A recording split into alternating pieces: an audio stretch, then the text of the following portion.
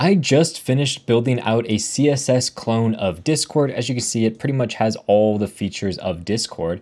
You can even tab around and all this different stuff. This is actually the final project for my CSS course that I'm currently reworking. So if you're interested, I have it linked down in the description for you. It's completely updated. I just released it and I currently have a sale going on for the course. So if you're interested in learning CSS, I highly recommend checking that out. But the thing that I found really interesting about this Discord clone is actually how this search bar works inside of Discord, because it's really quite interesting. First of all, when you click on it, you can see it expands. And also when you type inside of it, you can see right here, this search icon swaps between a search icon and an X icon. And you can even tab over to that X icon because it's an actual interactable button. And this is something I found really interesting. And you can actually do all of this using just CSS. So in this video, I want to show you how Discord actually built out this search bar, or at least how I would build it if I was doing it, because I think it's a really interesting thing. And I think it teaches you a lot of really cool and interesting CSS techniques. Welcome back to Web Dev Simplified. My name's Kyle, and my job is to simplify the web for you so you can start building your dream project sooner. And the main thing we want to focus on with this search input is the fact that it grows when we focus on it, and that when we type inside of it, this X is going to actually appear and the search icon is going to disappear. And we want to do all of this with just CSS and nothing else at all. So in order to do this, I just have some really simple boilerplate code that we have started. You can see I have two boxes. These are just these gray elements. I have our search input, and then I have another box. And if we look at the actual code for all of this in our styles, you can see I have a few different styles for our colors. These are just the Discord specific colors we're going to be using.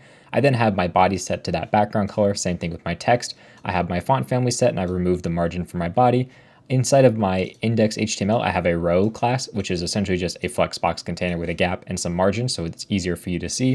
And then finally, each of my boxes have a width of 30 pixels and a specified background color.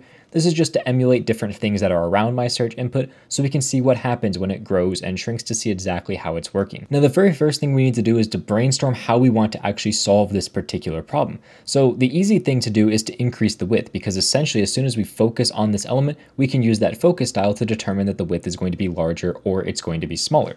So let's go ahead and do that first. So we'll come in here, we'll add a class. We'll just call this input. It really doesn't matter what we call this. And then we're going to go to our styles, and at the bottom, we can select that input and we can give it a specified width. Now inside of Discord, they specifically give this a width of around 9 EM. If we give that a save, that is essentially about the size of the Discord box. And then what we can do is we can say input, and we want to do this whenever we have focus on this particular element, then we want to change the width. And in our case, it's going to be 15 EM. That's about how large Discord is. So you can see when I click on that, it's instantly growing to be that larger size. Now, in order to make this an animation, we can come in here and add a simple transition. We'll say that it's going to transition the width property over 0.15 seconds.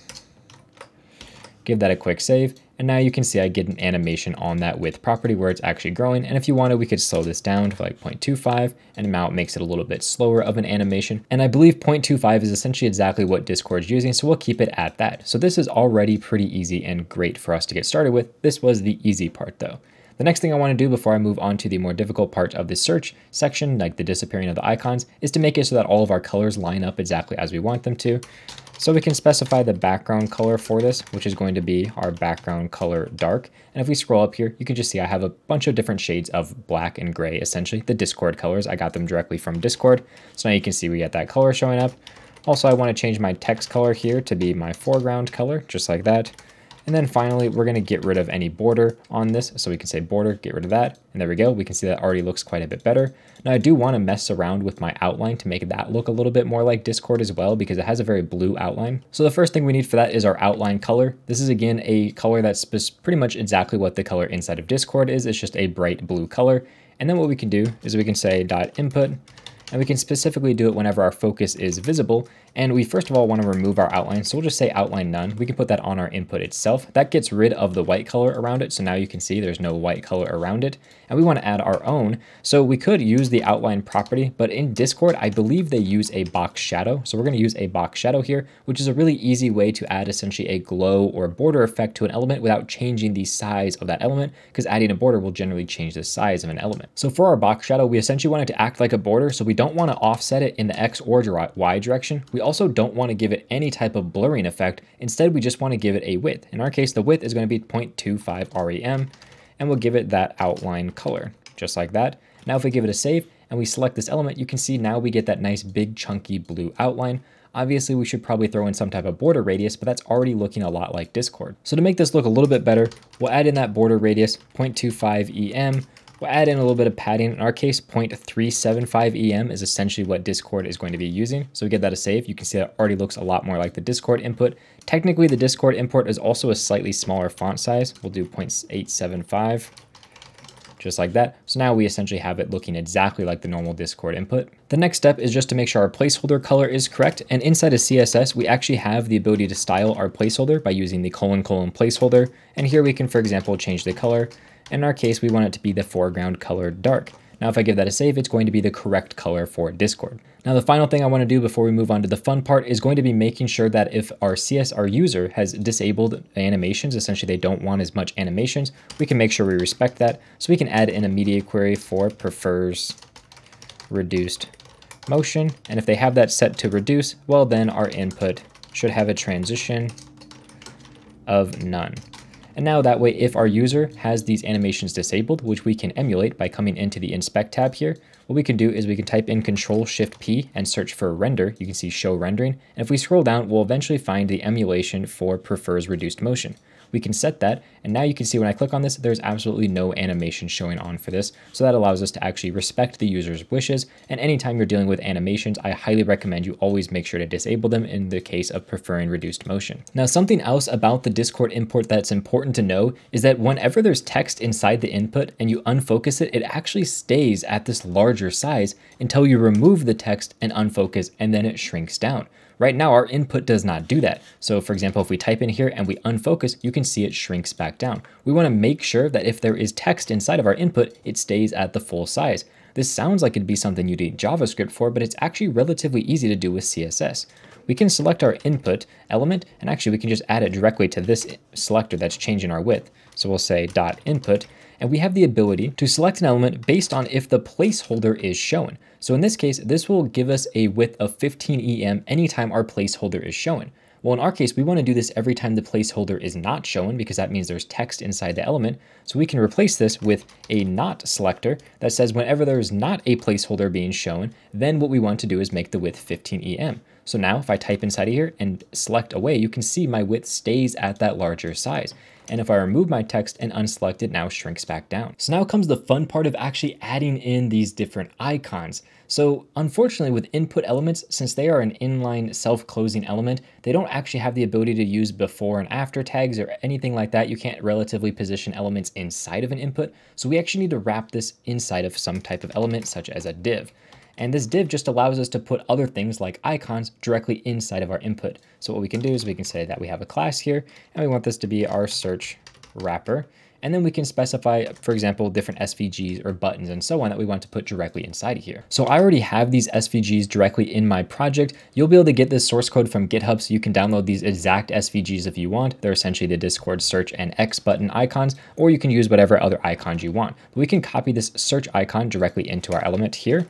There we go. We now have our search icon. We don't need all of this stuff. For example, actually we do need all of it, but we need to add a class name. For example, search icon. And then I can do the exact same thing with our X icon right here. I'll just copy that over. And this one, I'm actually going to put inside of a button because I want this to be selectable. So we can come in here with a button. We can add in that search and we'll call this one a class of X icon, just like that. So now we have the ability to select these two different elements. And actually, I think I'm going to put the class on my button instead. So we'll say class X icon, and we can remove that class from down here. And again, the reason that I'm doing that is because I want to make sure my button has all of my different stylings on it, just so that works a little bit better. So now we have our two different icons in place. Obviously they're not positioned correctly, so we need to specify some styles for our search wrapper. Just like that. For example, we first want to position everything relatively inside of there. That's pretty much all we need to do with our search wrapper. The next thing we need to do is deal with our search icon and our X icon, and we want to make sure these are positioned correctly. So we're going to use a position of absolute to position these elements where we want, and we also need to specify what size we want them to be. So in my case, I'm going to set them to 1 rem width and height. There we go. So that essentially gives me the correct size element that I want, and then we can just position them in the location that we want as well. So first, let's go ahead and we'll set the right to 0.25 rem. That's going to essentially put them inside the search input, and you can see that there's a little bit of space on the right-hand side. The next thing I want to do is get the top position, which I want to be dead center, so I'll do 50%.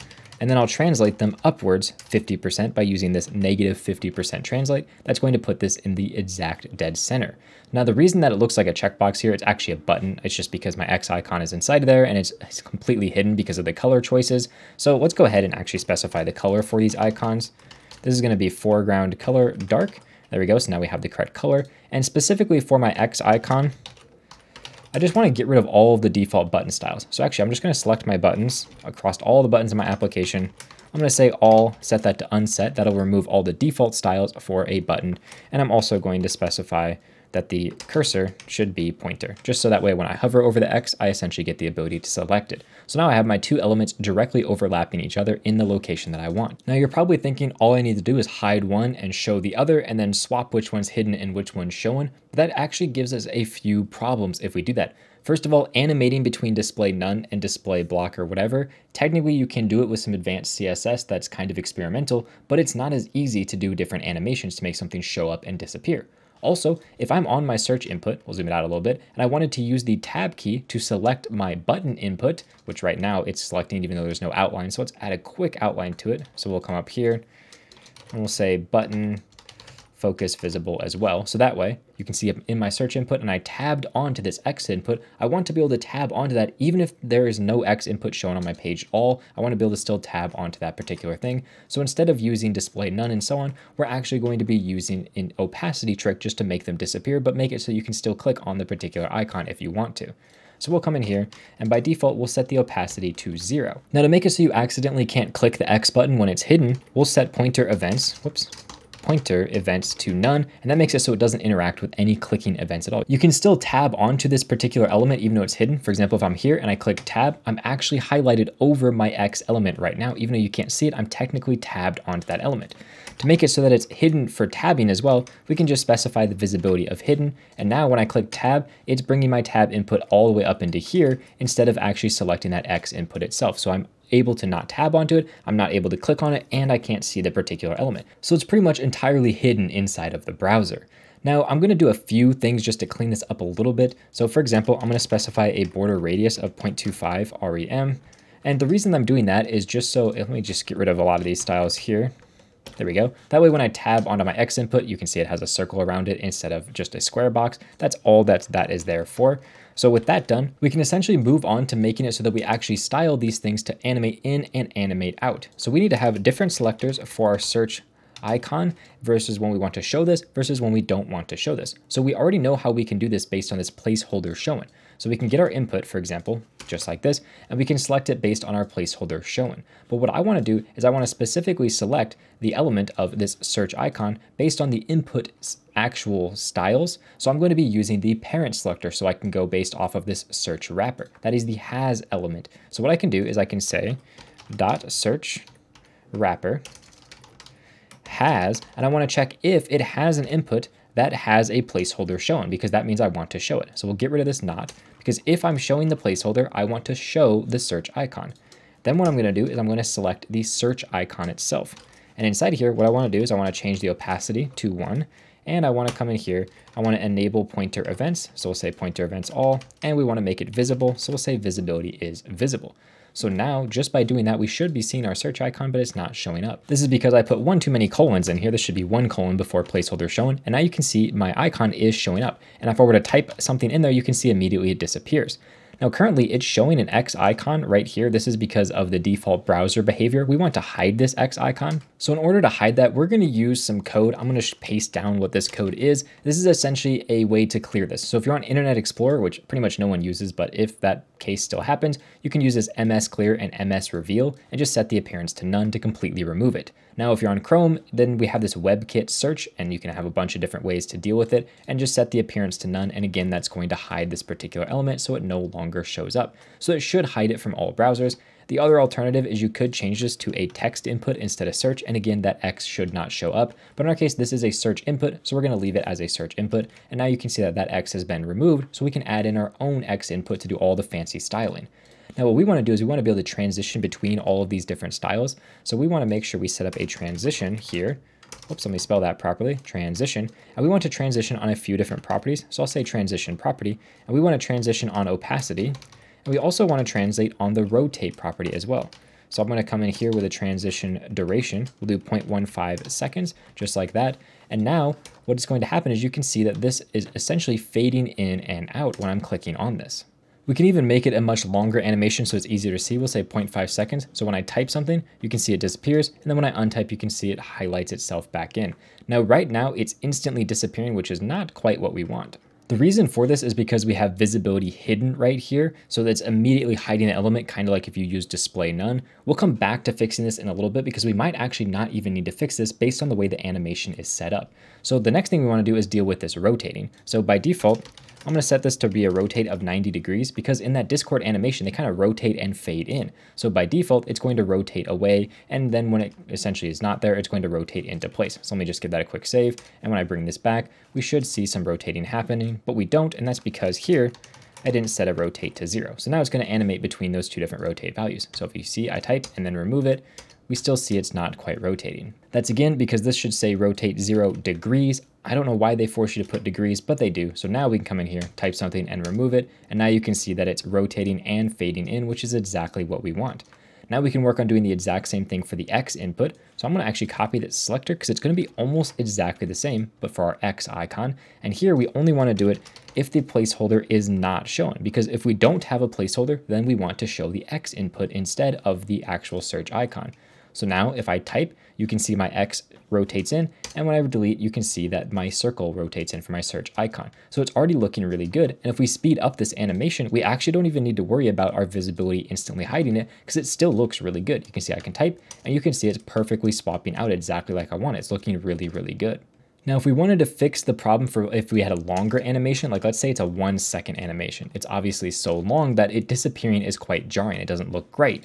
What we can do is we can add in here a transition behavior, and we can say that we want to have a discrete transition. This allows us to transition on properties like display none or visibility in our case. So we'll come in here with a visibility property just like that. So now when I type, you can see one fades out and the other fades in, and same thing here. So if we wanted to have them cross fading over top of each other, for example, if our animation was slower, that's exactly how we would do that. And let's come in here, speed up our animation, and now we can see what that looks like. And you can see now we have them fading in and out, which is pretty much exactly what the Discord input looks like. Now, if you enjoyed this video and you want to see how to build the full Discord CSS clone and really improve your CSS skills to the point where if you see this particular thing, you can just tackle it yourself without having to watch any tutorials, then I highly recommend checking out my CSS Simplified course. It'll be linked down in the description below. I just updated the whole course and it's currently on sale when this video goes live. So if you're interested, I highly recommend checking it out because this is the lowest price that it'll be. With that said, thank you very much for watching and have a good day.